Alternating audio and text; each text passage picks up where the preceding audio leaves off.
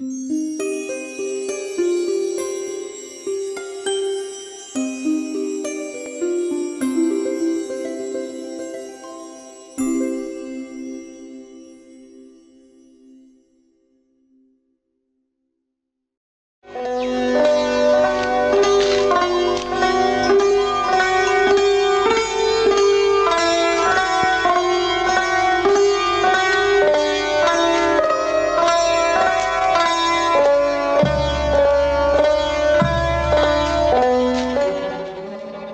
3 تا سناریو نوشتم. یکیشو خیلی دوست داشتم بسازم که این بود: یک عمر، یک راه، یک شهر. این اولین فیلمنامه است که من اصلا برای فارابی نوشتم، با همه دیالوگاش، همه چی حاضر. نشد. و 2 تا سناریوی دیگه من داشتم که یکیش شد، اتفاقا اون سومی بود. یک سناریویی بود به اسم اکرم خانم، که این اکرم خانم ماجرای اون زمانی بود که جنگ بود و در واقع بچه‌ها که کشته می‌شدن اینا تبریک و تسلیت گفته می‌شد. سومیش هیولای درون بود و اون شد. تهیه کنندش اون زمان آقای جلایر بود از بنیاد مستضعفان که تهیه بکنن این رو. هیولای درون مسئله در واقع وجدان انسان بود که در واقع هیولایی است وقتی که انسان رو محاکمه میکنه. داستان یک آدمی که ساواکی بوده و بعد از انقلاب فرار میکنه، میره توی روستایی و در اون روستا در تنهایی خودش از یک طرف سوء ظن اهالی روستا رو در واقع تحریک میکنه که این اینجا کیه، این وقت سال که اصلا وقت ییلاق نیست آمده. 2 در تنهایی خودش با همسرش که خودکشی کرده مقابل میشه و از طریق اون همسرش در واقع زندگیش مرور میشه که چگونه به خاطر رسیدن به جاه و مقام و غیره و غیره قدرت تونسته خودش رو به لجن بکشه. من شخصا همیشه باورم این بوده که اول فیلمساز باید خودش صحنه رو باور کنه تا بتونه اون رو به بیننده بباورونه. اینی که یک مادری مثلا با 2 تا فرزند کوچیکش توی خونه است و در اونجا حجابش رو اینجور محکم حفظ کرده، هنوزم برای من چیز نیست. من همیشه عقب یه راه حل میگردم که چیکار میشه کرد که خودم باورش کنم. اقلا مرحوم داوود رشیدی نقش اون ساواکی رو بازی میکردم. خانم شهلا میربختیار نقش همسرش. خب اینا آدمایی مربوط به قبل از انقلاب. من مونده بودم که این زن رو چگونه من میتونم نشون بدم. خب یک صحنه که خود قبل از انقلاب توی رستوران نشستن با کلاه و غیره و غیره این مسئله رو حل کرد. من فکر کردم توی سناریو داستان رو میرسونم به جایی که شوهر انقدر این رو در واقع به انحراف و فساد میکشونه برای اینکه خودش به مقاماتی برسه که او در نهایت طاقت نمیاره و خودکشی میکنه. با این خودکشی کردن وقتی که در تنهایی شوهر که حالا فرار کرده مقابلش ظاهر میشه، کفن پوشه و خب اون یک حجاب منطقی رو در واقع شکل میداد. چرا فرار میکنی؟ واسه چی از من فرار میکنی؟ از جون من چی میخوای؟ چرا تعقیبم میکنی؟ من تو رو تعقیب نمیکنم. من با تو همراه تو همسر تو چرا نمیشینی؟ در هیولای درون یه اتفاق دیگه هم افتاد که در واقع هنوز من قصه‌شو میخورم. بعض جای فیلمو خیلی دوست دارم، اما تقریباً 2 ماه قبل از شروع کار من با آقای جلال معیریان که از بهترین گریمورای زمان خودش بود، شاید هنوزم نمیدونم کار میکنه یا نه، گفتم ببین من میخوام این آدم وقتی مقابل خودش ظاهر میشه اون درون گندیدش دیده بشه. گفت من این کارو در شرایطی میتونم انجام بدم که مواد پلاستیک داشته باشه. ما این رو به چیز گفتیم به بنیاد مستضعفان مطرح کردم که ما مواد پلاستیک میخوایم برای این گریم. گفت اینم باید زودتر برسه که ما در واقع چند تا گریم مختلف بکنیم، عکس بگیریم، ببینیم کدوم مناسب ترینه. گفتن شما شروع کنین کارو، چیزه در واقع میرسه. گفتیم ما میخواستیم قبلش، گفتن خب حالا وسط کار این تست رو میکنیم. کار رو شروع کردیم، رفتیم به دهکده مرا نزدیک گیلاوند، یه کلبه کوچولوی خوبی داشتیم که دوستش داشتیم خیلی و اینا، سنگی به فضا میخورد. گفتیم باید دکور بسازیم، برای اینکه این کلبه رو باید آتیش بزنیم. گفتن بودجه نیست. اون آخه یه دفعه آتیش میزنیم شاید نشد، پلان رو باید دوباره بگیریم، حالا چیکار میکنیم؟ هیچ. کار داشت خوب پیش میرفت. من معمولا فیلم‌های سینمایی معمولی رو متوسطی که خیلی چیز نخواد 45 روز برنامه فیلم برداری میگذارم و ما هم خیلی خوب داشتیم پیش میرفتیم. وسطای کار یه دفعه گفتن یه آقایی از قم آمده میخواد سناریو رو دوباره کنترل کنه. گفتم خب آخه ما داریم میگیریم. گفتن نه متوقف کنین که این آقا باید سناریو رو دوباره بخونه. 3 تا فیلم بود یادمه. اون 2 نفر دیگه شو یادم نیست کیا بودن. مسئول سینمایی بنیاد مستضعفان اون زمان آقای ملاپور بود، داوود ملاپور که خودش هم فیلمساز بود. اونم به من گفت تو خیالت راحت کارتو بکن قیجا. فیلم پیش میرفت تا اون آقا آمدن. یه هفته هم ما متوقف کردیم کارو که در واقع فیلم برداری هریای درون شد 52 روز. توی فیلم 2 تا دختر نوجوان هستن که در واقع این فرمان به قتل پدرشون داده. این وقتی که داره توی اون جنگل و توی اون فضاها راه میره دائما 2 تا دختری رو میبینه که در واقع دنبال یه گوسفند سفیدی دارن میدوئن و نمیدونی این چیه که میاد هی ظاهر میشه جلوش. یادم هست که یک روزی داشتیم کار میکردیم، درست یک کوچه‌ای بود، اون ته کوچه یک مسجد بود. اون کوچه این 2 گوسفند سفیدی که شسته بودیم، گوسفند چاقی هم بود، داشت بیامد. این 2 تا دخترم یه لحظه ظاهر میشن و دوباره ناپدید میشن. فقط هوا دائم ابر و آفتاب میشد. ما منتظر بودیم که در واقع چیز بشه، در واقع هوا مناسب بشه کار کنیم. جمعه ای بود، یادم نماز جمعه بود. یه دفعه از ته کوچه دیدیم که اون حاج آقایی که در واقع نماز جمعه رو برگزار میکردن و سخنرانی میکردن اینا با مردم دارن میان. خب ما کار رو متوقف کردیم اون لحظه و ایشون آمد و پرسید چیکار میکنیم فلان اینا. گفتیم که والا یه فیلم سینمایی. برای کجا میگه؟ یک حالت بازجویی، یعنی که خب ما هم اصلا با ایشون ارتباطی نداشتیم. گفتیم والا یه فیلم سینمایی داریم میگه. نمیدونم چی شد که همچین خوشش نیامد از ماجرا. رفت بالا، یه ساختمونی بود. بعد از 2 دقیقه یکی آمد به ما گفتش که شما اصلا مجوز دارین کار کنین؟ گفتیم بله. گفت ببینم. گفتیم این تو کلبه است. الان ما منتظریم که این هوا در واقع ابره بره کنار، ما بتونیم صحنه رو بگیریم. شما اینجا باشید، ما صحنه رو گرفتیم اونم براتون میارن بچه‌ها. که گفت نه نمیشه.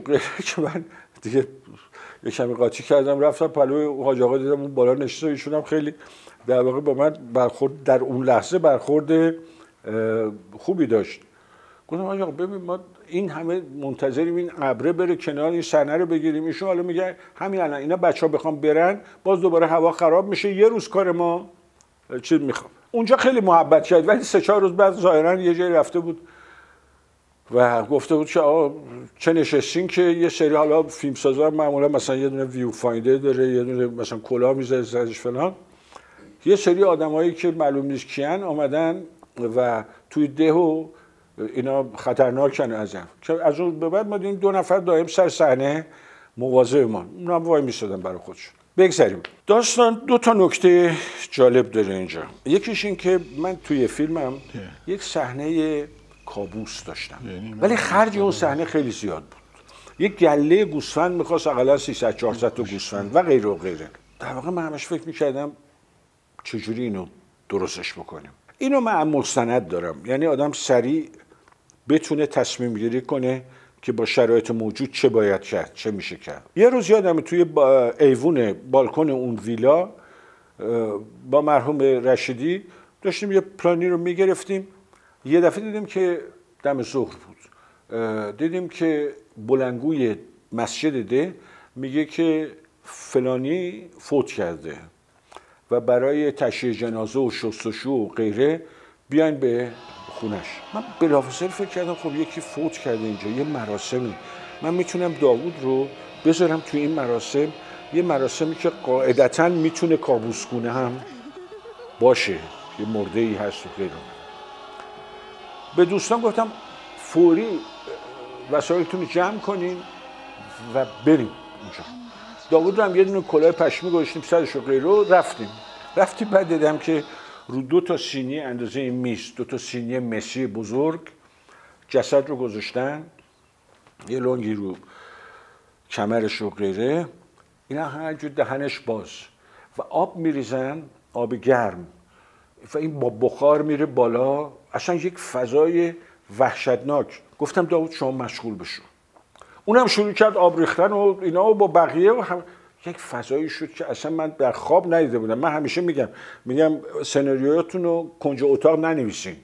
کنج اتاق آدم یه خیالاتی پلو خودش میکنه، اما وقتی تو فضا قرار بگیریم ممکنه خیلی چیزای دیگه پیدا بشه که خیلی جذابتر باشه. اتفاقا این مسئله است که من با ممیزی تو ارشاد همیشه داشتم، میگم آقا فیلم یک چیز مرده نیست، یه مرحلهش سناریوست، ولی برای بهتر شدنش ممکنه ایده های بهتر بیاد، ممکنه اتفاقای بهتر بیفته. اگر اونا اشکالی نداره از نظر سیاست روز و غیره و غیره، بذارید فیلمساز یه ذهن سیال داشته باشه، خلاق باشه، نه اینکه چون در این چارچوبه پس همینه. به هر حال گرفتیم و خیلی خوب شد. یعنی اصلا من فکر نمی‌کردم بتونیم با خرج هیچی، یعنی اون گله گوسفند و غیره همش هیچ. آوردیم دادیم به این مرکز خدمات فیلم ایران. آقایی بود به اسم پیشداد، قد بلندی داشت و خیلی با فیلمسازا رفیق بود. من هیجان زده 2-3 روز بعد رفتم فیلمو ببینم. فیلم‌ها رو دیدم اون صحنه‌ها نیست. گفتم که آقای پیشداد اون صحنه‌ها چی شد؟ اینا ما داشتیم یه مرده است فلان. گفت دیشب آقای ملاپور با 2 نفر آمدن و راشا رو که دیدن اون صحنه‌ها رو هم پوزیتیوش رو بردن هم نگاتیوش رو. گفتم یعنی چی؟ من اصلا به عنوان کارگردان فیلم اصلا ندیدم اونا رو. گفت دیگه گفت ما تهیه کننده اونا مدادیم برد. به این ترتیب من هرگز اونا رو ندیدم، اون صحنه‌ها رو. از اون به بعد به شما گفتم که 2 نفرم همیشه می آمدن سر فیلم برداری مواظب بودن که یادم یه روز حوصله‌شون سر رفت، چون مرحوم فروشی بود، عاشق سیمکش بود، سیمکش ساختمون بود ولی عاشق این بود که فیلم بازی کنه و من یه نقش بهش داده بودم، خیلی هم مرد خوبی بود و این بود که بیاد سر مرغ رو ببره. اینا از صبح وایساده بودن، می‌دیدیم هی میگه هی میره یه مرغ برمی داره میرسهش، میگم نه کات دوباره نشد، حوصله‌شون سر رفتن، کاری نداریم. شانسی که آوردن در مدتی که اونا اونجا بودن دوباره مسجد اعلام کرد یکی دیگه مرده و ما باز رفتیم و 2 تا سینی بزرگ میشه و جسد روش غیره، ولی دیگه فیلم نگرفتیم برای اینکه میدونستیم چیه. همین باعث شد که الان دهکده مرای دماوند گیلاوند غسالخونه داره، یعنی آمدن غسالخونه درست کردن که اینا توی حیاط داشت.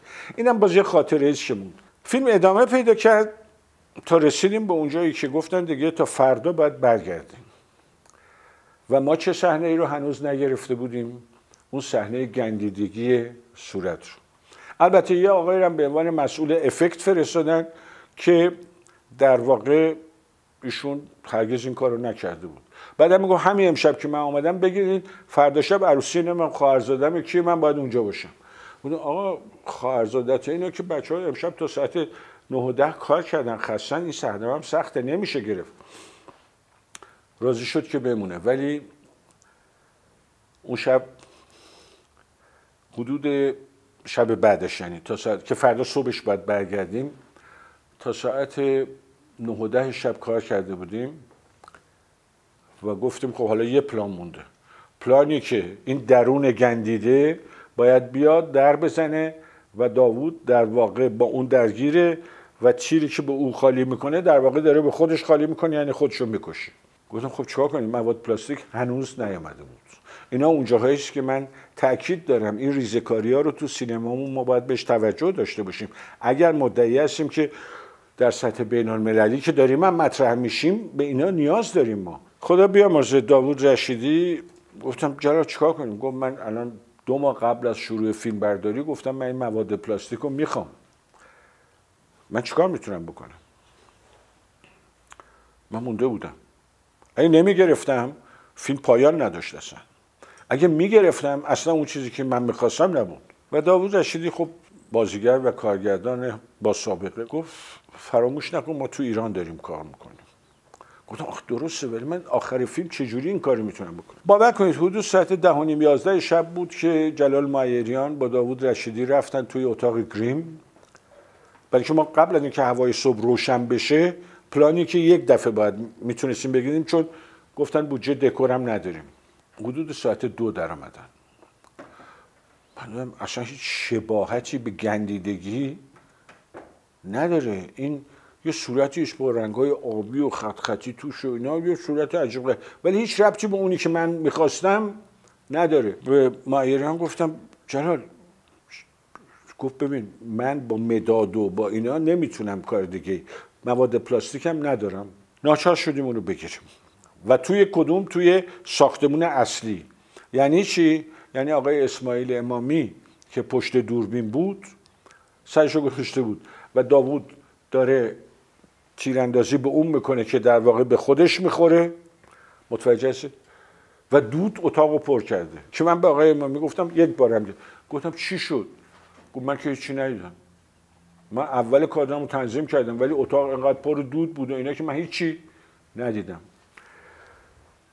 به این ترتیب فیلم تموم شد، ساخته شد. و وقتی که من راشا رو دیدم اون آقایی که اصلا این کار نبود و میخواست بره عروسی چیز، انقدر این لوله هایی که شعله میاد آورده بالا که قشنگ شعله ها اون زیر، حالا ببینید اون شعله ها رو میبینید جدا.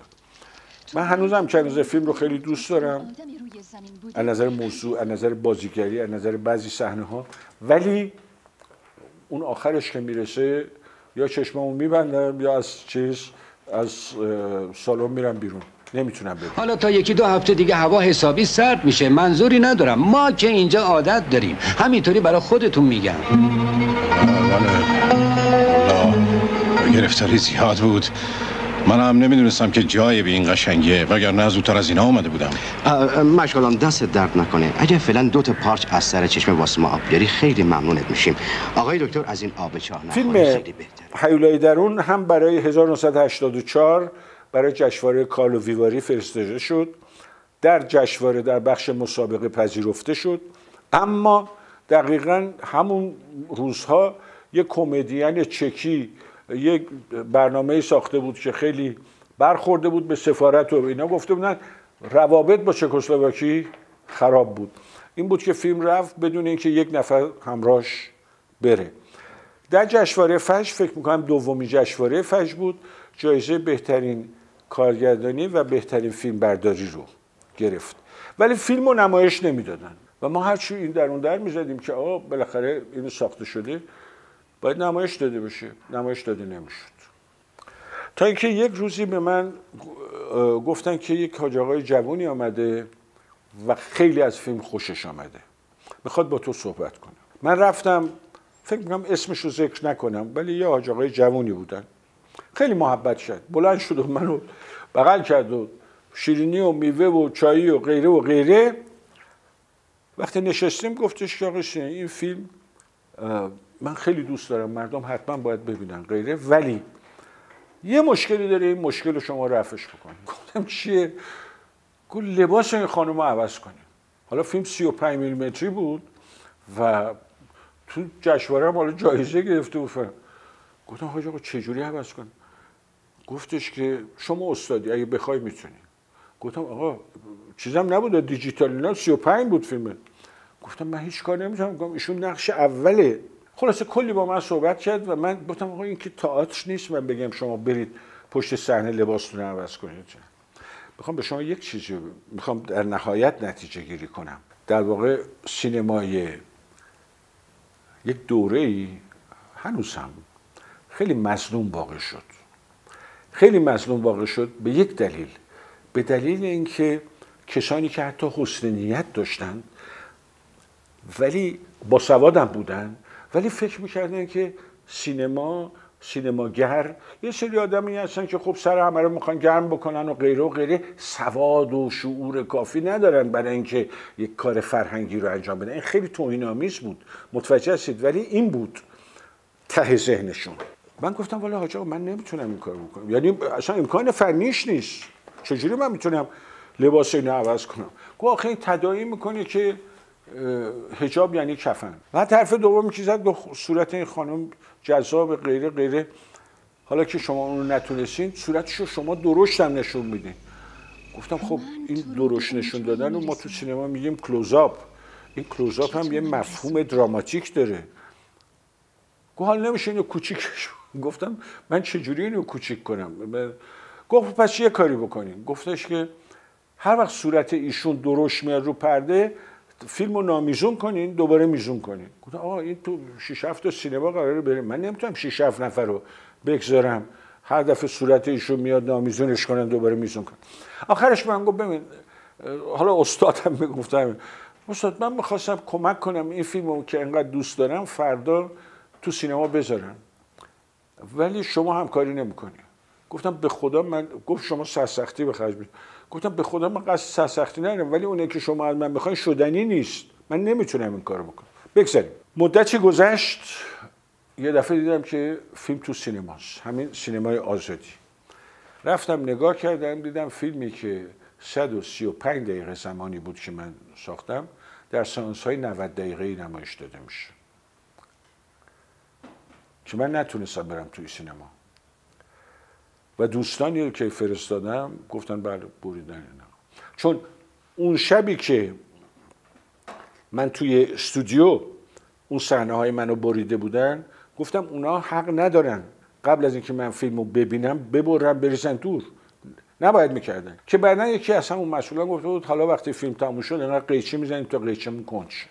خب ببینید اینا یه چیزایی است که برای یه آدمایی که عمرشون رو با این کار گذروندن خیلی بعضی وقتا اگر نگم توهین‌آمیز خیلی مایوس کننده است. متوجه هستید و شما هیچ کار نمیتونید بکنید. ببینید آقای، من قبل از اینکه بحثمون رو شروع کنیم یه جمله رو گفتم برای من همیشه خیلی مهم بوده.